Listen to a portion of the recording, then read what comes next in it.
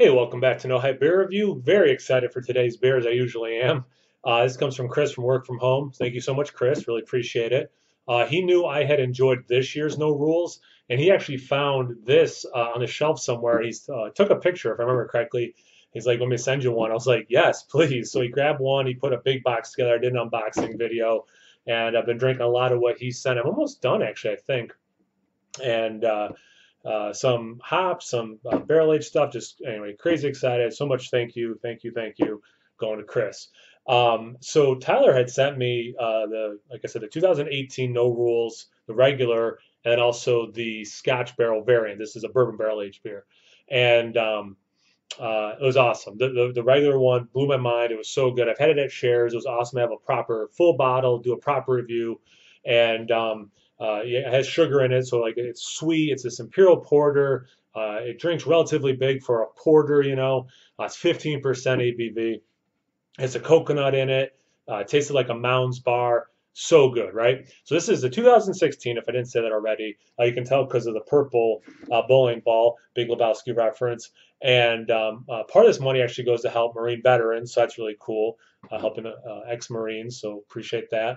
And yeah, so really excited to see what 2 years does on a beer like this. I don't know when I've had it at shares if it was aged. We're talking 1 or 2 ounces anyway. I just remember liking it. So really excited to do a proper review of a 2-year-old No Rules. Very excited. All right. I'm using a stout glass. It says Revenge of the Stout, so don't tell anyone that this is only an Imperial Porter. All right. So I did just watch my No Rules review, trying to have some of that stuff fresh in my mind. And that one, I think I had 2 fingers. I had this one's almost exactly one. Um, it was more like dark cola. Yeah, you can see a little bit of brown on the edges. So it's not motor oil.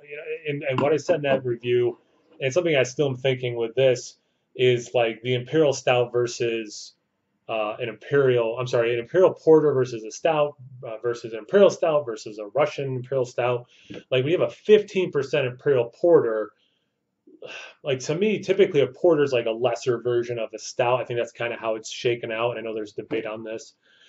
So it's kind of like surprised, like, wow, 15 ounce or a 15 ABV Imperial Porter, But it drinks big. It drinks big. Or at least that one did. Hoping this one does too. Enough rambling. Did it what it looks like. Do the aroma.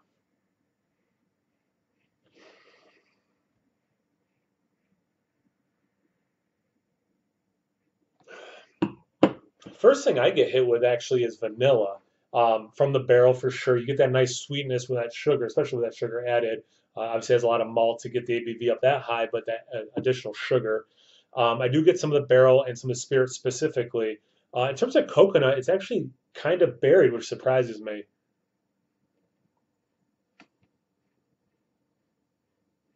I would even put like the chocolate aroma above the coconut. And as an adjunct, I actually don't know enough about coconut. If that fades relatively quickly, like coffee, typically, people say, and I've experienced it to some degree, that it fades quickly. Yeah, so maybe the coconut in this will, I don't know about the taste, but in terms of the aroma, it definitely seems muted there. But everything else, bursting, awesome aroma. Same thing I said with the fresh new rules. The aroma is amazing. Yeah, this is no exception. It does have that mound bar, just more the chocolate, just like the sweetness, and like I said, that added level of vanilla over the coconut. But it smells good. Let's get into the taste. Cheers.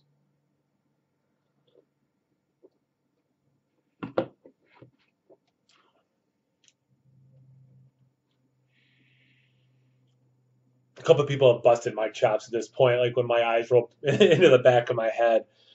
Wow, that ages nicely. Holy crap. The coconut isn't as muted as in the, yeah, well, yeah, it's not as muted as in the taste as it is in the aroma, but it's definitely not the star of this show. It's still a nice sweet beer, very desserty, but the age has mellowed that sweetness. There's a nice level of the alcohol dryness fighting that sweetness is really interesting. It makes for a very pleasant experience. It's not contradictory. It's actually weirdly complementing each other.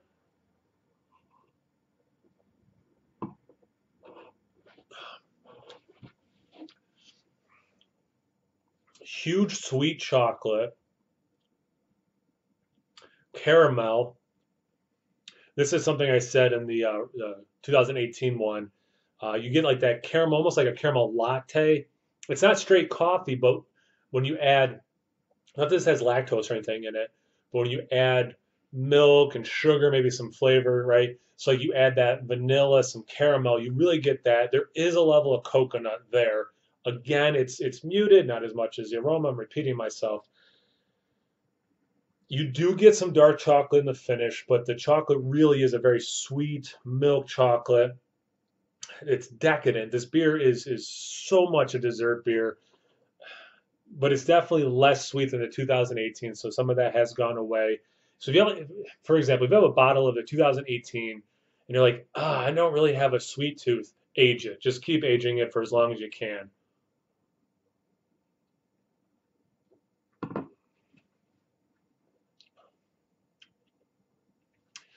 See, that one I got a hair more of the roastiness coming through that latte taste. It's still there, but more that coffee roast, dark chocolate, but still a huge level of sweet chocolate, milk chocolate.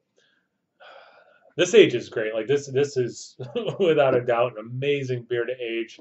Thank you so much again, Chris. I really appreciate this opportunity. This beer is freaking phenomenal.